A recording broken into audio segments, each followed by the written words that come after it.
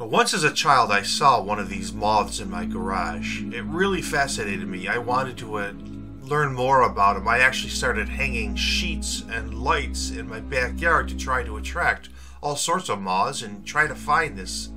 So what I learned was this is the Actias luna, or the Luna moth. It's the first thing you notice is this cool lime green color.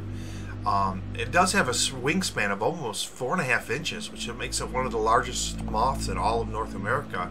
A lot of times people refer to this as a lunar moth, but it's not a lunar moth, it's a Luna moth, which even in North America some people call it a moon moth. This is because they're known to mate during a full moon and then they lay their eggs in the morning.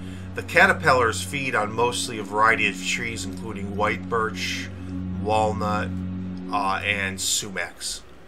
So I thought I would experiment with coming up with a scroll saw design that would use glow-in-the-dark paint and powder. A lot of times these are out in the full moon, so it would replicate that cool, mystical look that they have. Alright, I come up with a pretty decent design. I'm going to go ahead and bring this down to the shop and attach it to a piece of pallet wood that I found. I figured once I cut it down to size on the miter saw, I'll just take it over to the surface planer just to level it all out. Of course, if I had a drum sander, that would be the perfect thing for this, but just a slight shaving was all that's needed. So sometimes people refer to this intarsia, but it really isn't. This is what's called scroll saw segmentation. I'll bring it over to the scroll saw and start cutting out each piece, just like it's a jigsaw puzzle. You know, I often say woodworkers are considered artists. Well, you know, if you don't have a scroll saw, you really should consider getting one. It's a really fun way to be creative, come up with great ideas, and every time I think I've tried something different on the scroll saw, a new idea comes to mind, or you know, something interesting. So consider it. If you don't have one, I really think it would be a nice addition to anybody's wood shop. Regardless of your ability, you'll find something fun to do with it. Alright, so everything's cut out, but it's time to give it a little dimension. So first I'll get I have a corner bench here that I like to throw this little in. It's a little extension here so I can sit underneath it. And I have my little respirator on and my Dremel tool. And I even use packing material, packing foam with sandpaper on it to help round over the edges. Because I'm using soft pine, it's pretty easy to create the look that you're looking for with the rounded edges.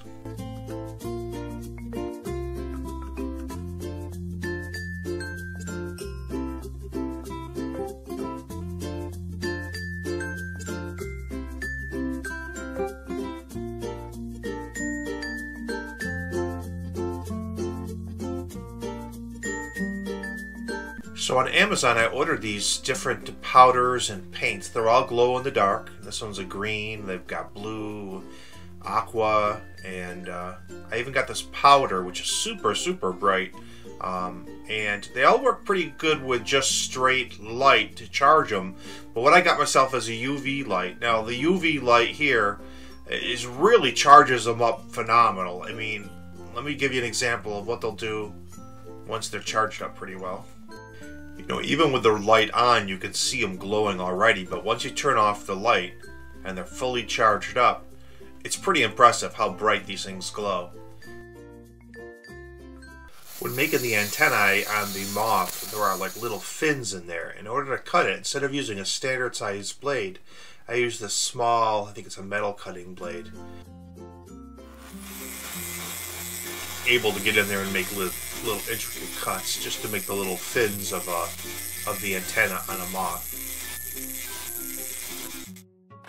Because I'm going to paint it, I'm going to go ahead and use some sanding sealer to seal up everything on this pine.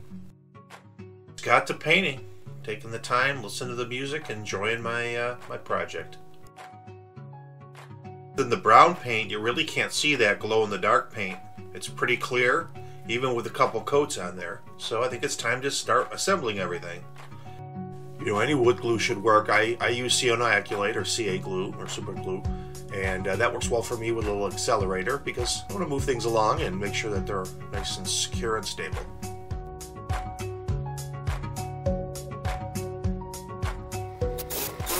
Alright, I'm drilling out a hole to put the antenna in there and then attaching the long tail. And after that's done, what I'll do is I'll get out a sheet of 1/4 inch ply so I can attach a backer board. And just basically tracing around it, and then I'll cut on the inside of that line. So in order to cut the backer board, I like to tilt my table to a 15-degree angle so it's sort of recessed. Now you could attach it first and then cut it, but I find it better just to cut inside of the line. Take your time, and then you can attach it with your wood glue after. It's a pretty straightforward glue up. Once you get the glue all spread out and you clamp it up with as many clamps as you got. What I did is I actually got a piece of cherry wood that I had that I'm going to cut off so I can mount it to that and mount that to the wall.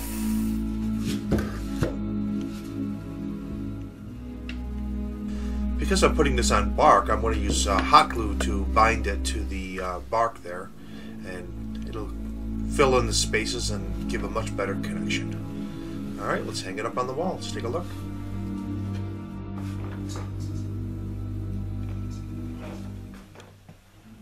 Charging it up with the UV light there.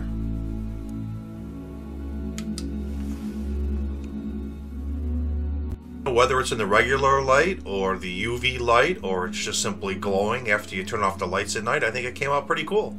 Thanks for watching. This is Demetrick at TDW Woodworks.